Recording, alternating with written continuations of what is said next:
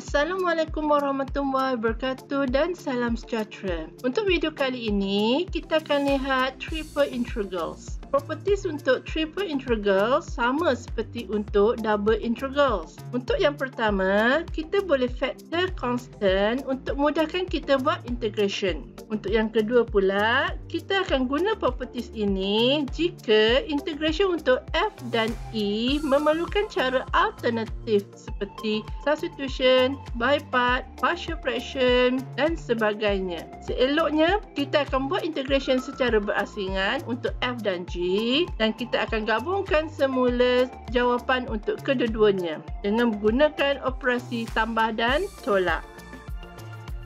Untuk yang ketiga, jawapan untuk integration f akan sama atau lebih daripada kosong jika fungsi f itu sendiri equal or more than 0. Untuk yang keempat pula, jawapan untuk kedua-dua integration f dan juga e akan sama jika fungsi f sama dengan fungsi e. Manakala jawapan integration f akan lebih daripada jawapan untuk integration e jika fungsi f lebih besar daripada fungsi e. Dan untuk properties yang terakhir, kita akan pisahkan integration ikut limit berdasarkan bentuk graf yang tidak bertindih antara satu sama lain. Contohnya, jika kita ada graf seperti ini, kita tidak boleh buat integration daripada negatif A sampai A kerana jawapannya akan jadi salah. Sebaliknya, kita kena pisahkan negatif A hingga kosong tambah kosong hingga A.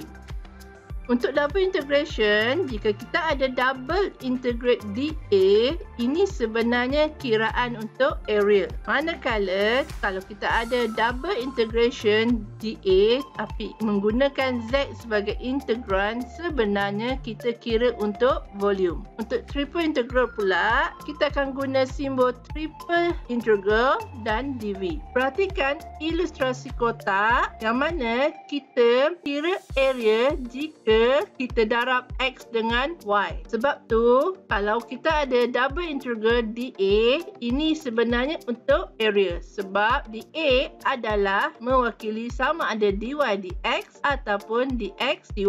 Dan untuk dapatkan volume pada kotak ini, kita kena darab X, Y, Z. Sebab itu, untuk kira volume menggunakan integration, kita akan guna double integral dA dan Z sebagai integran. Atau kita boleh guna triple integral dV, yang mana dV adalah dx, dy, dz. Sekarang kita akan lihat theorem untuk rectangular box bagi triple integrals. Setiap limit perlu ikut paksi masing-masing. Contohnya A dan B untuk dx, C dan D untuk dy, K dan L untuk dz. Untuk rectangle box, semua limit sama ada untuk upper limit ataupun lower limit adalah nombor. Sekarang kita akan lihat iterated integrals. Sama seperti iterated integral untuk double integral, yang mana kita boleh ubah order integration. Pastikan limit yang betul mengikut dy dx. Untuk double integral, kita cuma ada dua sahaja, sama ada dy dx atau dx dy. Tapi untuk triple integral, kita ada 6 susunan order integration yang berbeza. Jadi, setiap kali tukar order, pastikan limit setiap satu betul mengikut dx, dy atau dz. Perhatikan, integran adalah sama untuk setiap satu walaupun order integration berubah-ubah. Cara untuk menyelesaikan triple integral masih sama seperti double integral, yang mana kita akan selesaikan inner integral terlebih dahulu. Bezanya ialah untuk double integral kita cuma ada satu inner integral dan satu outer integral. Tapi untuk triple integral kita ada dua inner integral dan satu outer integral. Jadi kita akan integrate inner integral yang nombor satu dahulu. Lepas dapat jawapan, barulah kita akan integrate inner integral yang nombor dua. Dan akhirnya barulah kita integrate outer integral. Jadi, setiap kali kita nak selesaikan triple integral, kita kena kenal pasti mana satu inner integral dan mana satu outer integral. Sekarang, kita akan lihat example 1. Untuk soalan begini, kita boleh pilih mana-mana order integration kerana regionnya adalah rectangular box. Yakni, semua limit adalah nombor. Untuk solution ni, kita akan guna dz, dy, dx. Ini bermakna kita akan integrate z dahulu. Jadi, x dengan y akan jadi constant. Kita salin dahulu xy square. Yang kita integrate z cube. Jangan lupa tulis z equal to 0. Untuk remind kita, hanya substitute z sahaja. Selepas dapat jawapan, kita akan lihat daripada triple integral telah diturunkan kepada double integral. Untuk peringkat ini, kita lihat dy adalah inner integral. Jadi, kita akan integrate y dahulu. X akan jadi constant, jadi kita akan salin x saja. And then, jangan lupa letak y equal to 0. Untuk ingatkan kita, hanya substitute y sahaja. Dan selepas dapat jawapan, barulah kita integrate outer integral, yakni x. Dan kita selesaikan dan akhirnya kita akan dapat 648. Example tu juga sama. Kita bebas pilih mana-mana order integration sebab ini adalah rectangular box. Yakni semua limit adalah nombor. Untuk solution ni, kita guna dz, dy, dx. Bermakna kita akan integrate z dahulu. X dengan y akan jadi constant, jadi kita salin sahaja. Jangan lupa tulis z equal to 0 untuk substitute z sahaja. Simplify the answer. Then integrate y dahulu. Bermakna x adalah constant, kita salin. Kemudian kita tulis y equal to 2. Untuk ingatkan kita, ganti masuk y sahaja. Pada dapat jawapan, barulah kita integrate x. Dan akhirnya kita akan dapat 5/2. Sekarang kita akan lihat triple integral untuk general region. Yang dimasukkan general region ialah ada di antara limit mempunyai fungsi. Maksudnya, bukan semua limit adalah nombor seperti untuk rectangular box. Ikut teori, jika z ada dua fungsi, yakni G1 dan G2, kita akan ambil G2 sebagai upper limit dan G1 sebagai lower limit.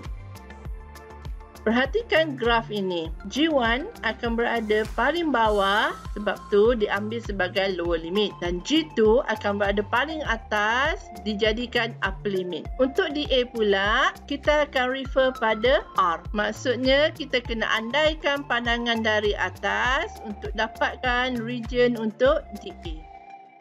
Sekarang kita akan lihat example 1. Untuk soalan ni, limit telah diberi. Jadi, kita boleh terus buat integration. Untuk soalan ni, dz adalah inner integral. Bermakna, x dengan y adalah constant. Kerana itu, kita akan salin. Kita integrate z dahulu. Seperti biasa, tulis z equal to 0. Untuk remind kita, hanya substitute z sahaja.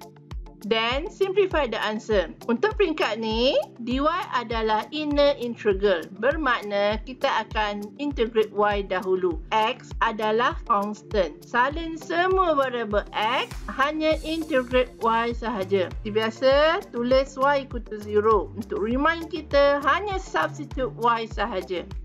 Simplify the answer. Akhirnya, kita dapat exponent x cube. Jadi, kita kena buat by parts 3 kali kerana x-nya kuasa 3.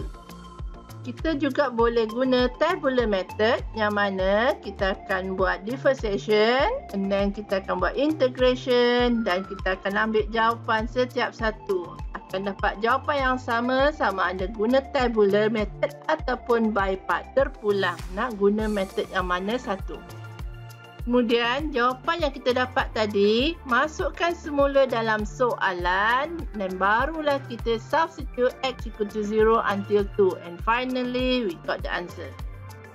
Untuk example tu, kita ada wedge inverse octant. cut from cylinder solid. Y square plus Z square less and equal 1. Dalam 3D, kita ada 8 oktan. Contohnya, kita ada sfera yang mana kita potong 8. Jadi, first oktan adalah first part dari 8 oktan tersebut, yakni X positif, Y positif, Z positif. Untuk soalan ni, kita ada silinder Y square plus Z square. Maknanya bentuk silinder kita dalam keadaan baring. Y square plus Z square bermaksud circle pada paksi Y dan juga Z. Kerana itu circle kita pada Z dengan Y. Kemudian kita kena potong pada Y sama dengan X. Bermaksud potong pada sudut 45 darjah. Dan X sama dengan kosong. Bermaksud sebelah sini. X sama dengan kosong. Jadi kalau kita letak pandangan mata dari atas, kita akan nampak potongannya straight begini. Sebab tu, bila kita ambil bahagiannya saja, dia akan dapat seperti ini. Yang mana sini adalah X sama dengan kosong. Ini adalah Y equal to X dan curve ini adalah sebahagian daripada bentuk silinder. Jika kita letak mata dari pandangan atas, kita akan nampak segitiga.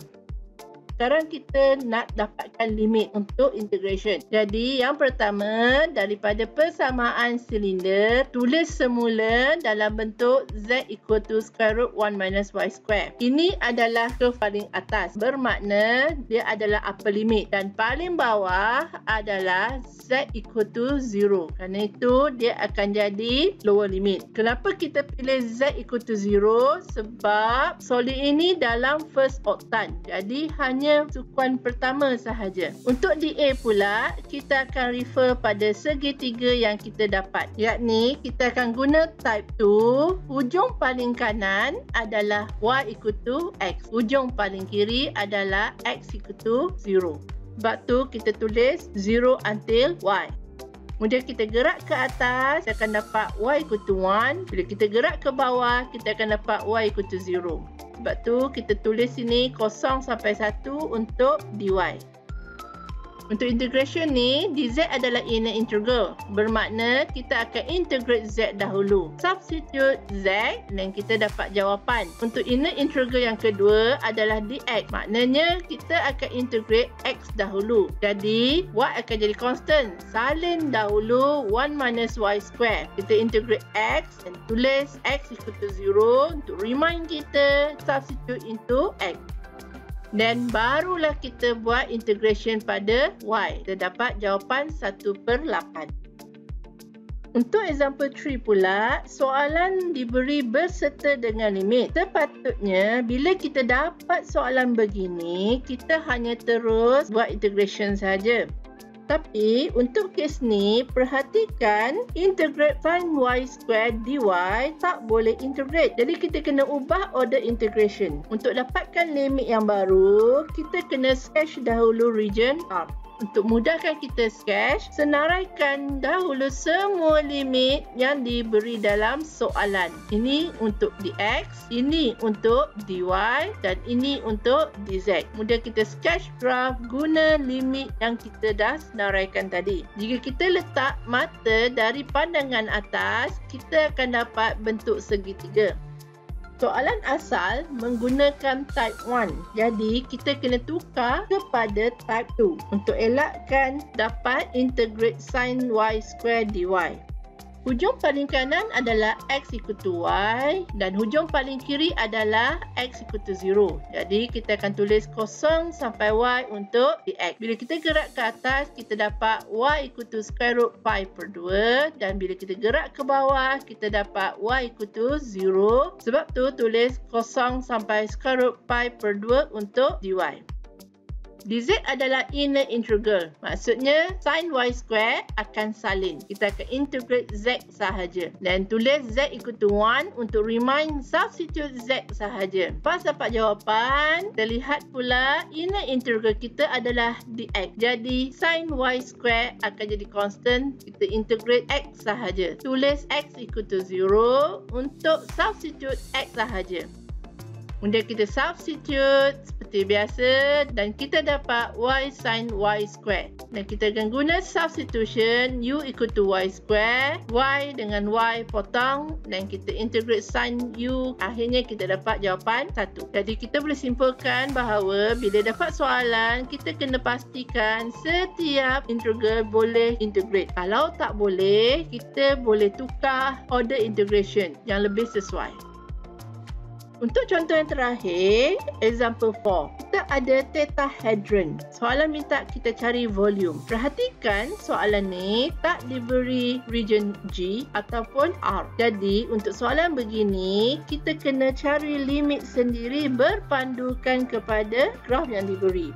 Seperti yang kita tahu, equation tetrahedron adalah x per a tambah y per b tambah z per c equal to 1. Yang mana a, b, c adalah intercept setiap part c. Kerana itu, kita dapat x per 3 untuk 3 ni, y per 6 untuk 6, z per 4 untuk 4. Dan kalau kita letak mata dari pandangan atas, kita akan nampak bentuk segitiga untuk region R.